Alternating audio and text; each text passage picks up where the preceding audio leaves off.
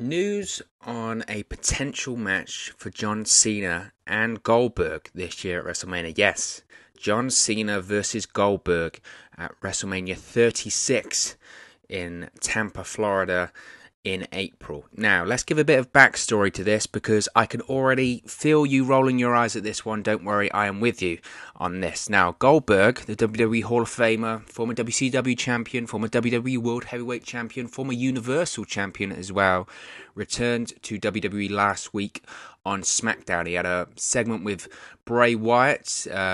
Before the segment, they were teasing who would Goldberg be facing or who would be next. More specifically, we all assumed that Goldberg would be competing at Super Showdown, and we went on to find out that he'll be facing The Fiend for the WWE Universal Championship at Super Showdown. He had a little interaction with The Fiend, Goldberg did last week, via satellite.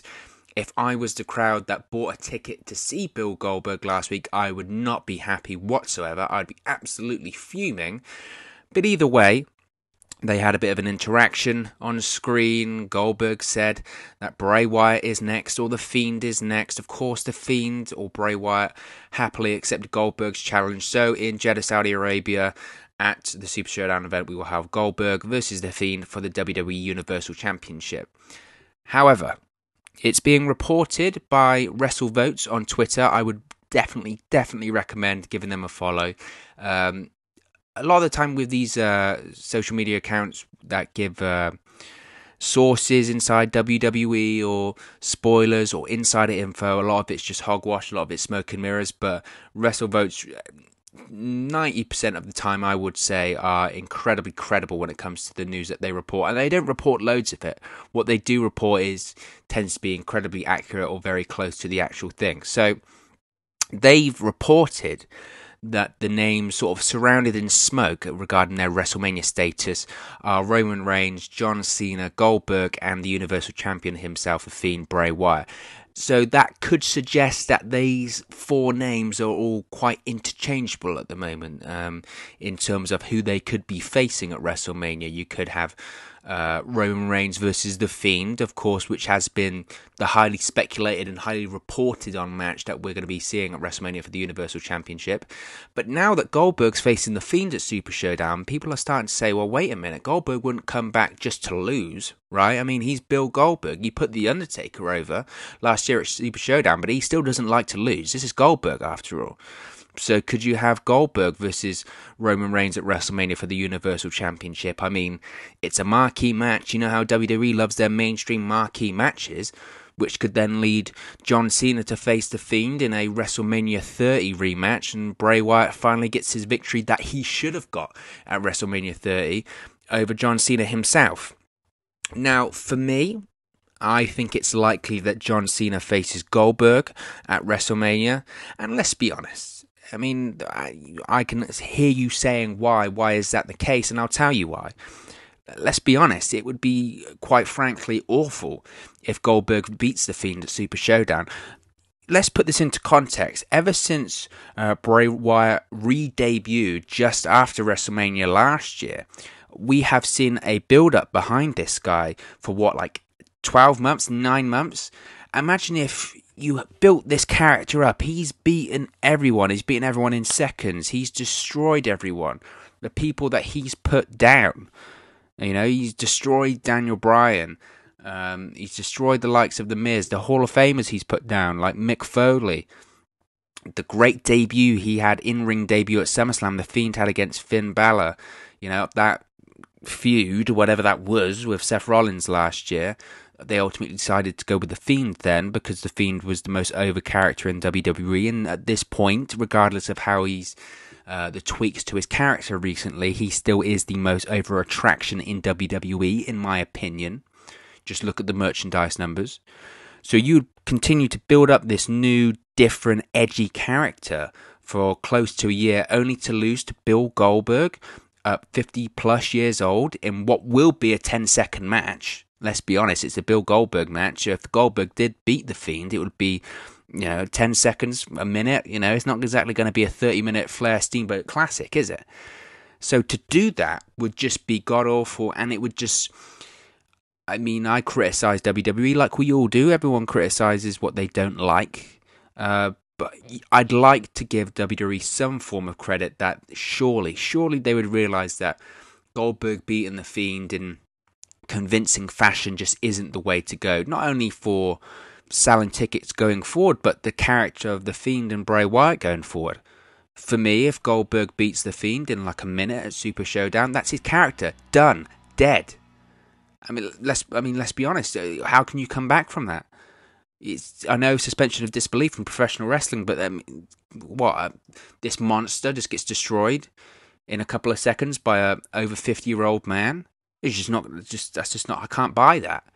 So I see Bray Wyatt or The Fiend winning this one at Super Showdown. He has to win this one, which would then in turn lend him to go up against Roman Reigns at WrestleMania, which just seems like the logical next step. WWE, of all the matches that seemingly have been up in the air for so long with WrestleMania, Bray Wyatt versus Roman Reigns seems to be the one they've been fixed on for the longest time. So I don't think that changes.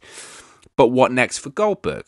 Of course, perhaps a match against John Cena. Now, there's been a lot of speculation as to if Cena would compete this year at WrestleMania. Of course, he didn't last year, and they have to always wait for a break in Cena's filming schedule if he can actually compete at WrestleMania, because I mentioned this in the video earlier this week regarding a potential match between him and Roman Reigns at next year's WrestleMania, that just movie studios aren't going to ensure people that are throwing themselves at the ground in a wrestling ring. They just don't do it. So for John Cena to have a match at WrestleMania, he has to have a break in filming, which I believe he does around this year at WrestleMania. He's currently filming the Suicide Squad reboot, but I believe that'll be done around WrestleMania time. And John Cena at this point is at the status in WWE that when he comes back, he's going to pick who he works with when it comes to WrestleMania. Now, I'm slightly surprised if he did pick Goldberg. I would have thought Cena would want to be putting over younger talent, but hey, that's maybe it's a bit of a pitch by WWE and pitch by Goldberg there.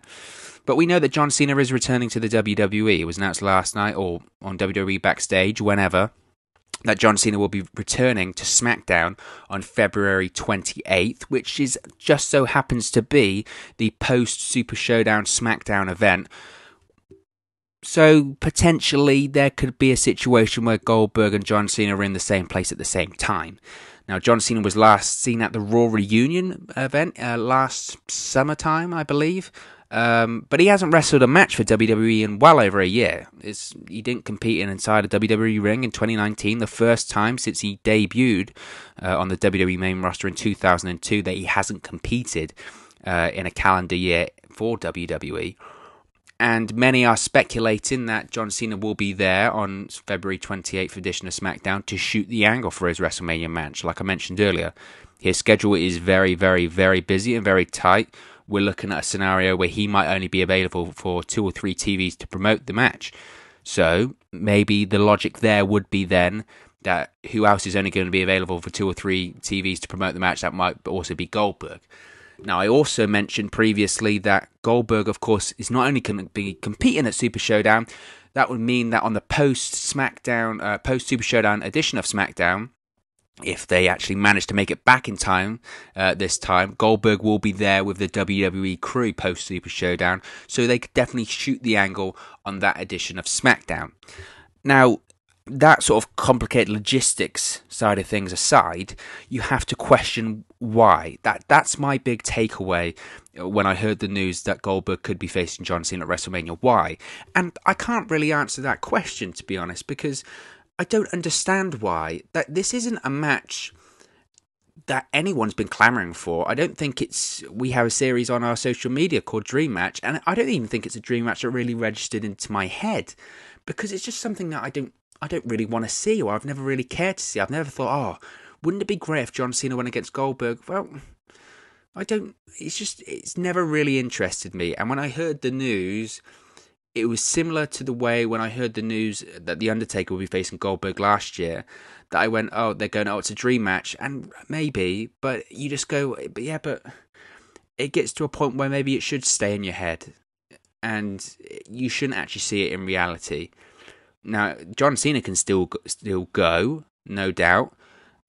Goldberg, he has to have a Goldberg match, doesn't he, for him to work. If he tries to go longer than that, look what happened with the Undertaker match.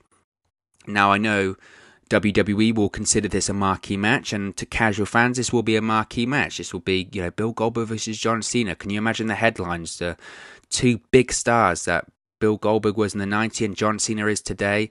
It's marquee, but I just come back to it. Is that a match we really want to see? And not even out of a curiosity point of view from me, because sometimes you go, I don't really want to see it, but I'm curious to see what they actually do.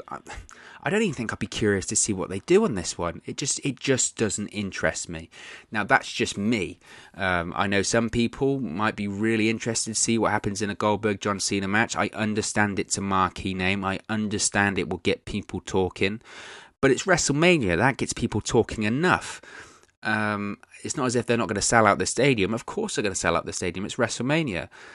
I just think possibly there could be a better use of John Cena at this event. Now, Goldberg going up against another legend is probably the right thing to do, because you think about it, if Goldberg's going to go up against anyone else, he's going to beat them in 10 seconds, and that doesn't do good for anyone. So Goldberg going up against another part-timer or WWE legend makes sense, but not John Cena. John Cena's got more left in him, and John Cena can do a lot more to put over a younger talent at WrestleMania. Yeah, for me, it just doesn't do it. And when you're looking at match quality here, a Goldberg match in 2020, the match quality isn't going to be there, and I even think he would admit that himself. The John Cena match quality in 2020 is there's definite potential. There's no one more polarizing than John Cena. I think, to be honest, in a Bill Goldberg versus John Cena match, the crowd would probably most likely be on John Cena's side. John Cena's popularity, even with the smart fans, has skyrocketed almost since he's left. You never really know what you've got till it's gone, sort of scenario there. But the match quality itself, it wouldn't be a good match. It won't. It might be a bit of a spectacle. Does that make it a good match? Probably not. And how long does the match even go for? John Cena's last WrestleMania match was against The Undertaker at WrestleMania 34, and that went, all of 90 seconds, a minute? I can't see a John Cena versus Bill Goldberg match going much longer either, to be honest. And realistically, who wins? In this case, you would have to think John Cena wins. John Cena can't be losing to Bill Goldberg at WrestleMania. The only reason that I could consider them doing this is if The Fiend beats Goldberg at Super Showdown and Bill Goldberg comes out on the SmackDown after Super Showdown and says, look, you know what? I lost to The Undertaker last year. I lost to The Fiend this year. I'm a guy that doesn't lose. Okay, I built my career on being the guy that hardly ever lost, and now I've lost twice in a year. I'm over 50 now. I'm a WWE Hall of Famer. I did this to show my family what I was, but let's be honest, I'm not what I was anymore. And maybe this whole comeback thing was great, but maybe it's time that match in Saudi Arabia was my last match, and maybe it's time I hang it up. Then you get John Cena come out, and he says, look, I've always wanted to face you. Does the crowd want to see it? Of course, the crowd will cheer. John Cena and Goldberg are in a ring on WWE television. The crowd will be like, I can't believe I'm getting my money's worth here. And then he says, look, if you want to have one more match, have it against me at WrestleMania. And then Goldberg has his retirement match at WrestleMania. John Cena beats him. Goldberg doing the honors on his way out. And then finally, Goldberg is then done. He's not in a ring anymore. Goldberg likes to talk about being a superhero to the kids. There is no bigger superhero when it comes to kids than John Cena. So you could play into that, I suppose, and I'm sure Goldberg's son is a big fan of John Cena, so he would pop massively for that, which of course Goldberg cares about. He does all of this really for his family. So that is the only story that I could see them doing, and I'm not even sure if that really interests me that much. It just... you can tell how you feel about a match if just when someone throws it out there and just goes, look, bang. Again, like Drew McIntyre, Brock Lesnar, you go, man, I like the sound of that. Straight away, it's just that feeling, that instant feeling. And I just don't get that with this potential Goldberg-John Cena match. But it's not, of course, all about me. What do you think? Do you think that Goldberg versus John Cena is a match worth seeing at WrestleMania? Is it a marquee match? What's the match quality going to look like? Is it a match that you yourself are interested in? Make sure to let me know in the comments section below. Don't forget to like and click that subscribe button so you don't miss out on any future videos from Wrestling News 365.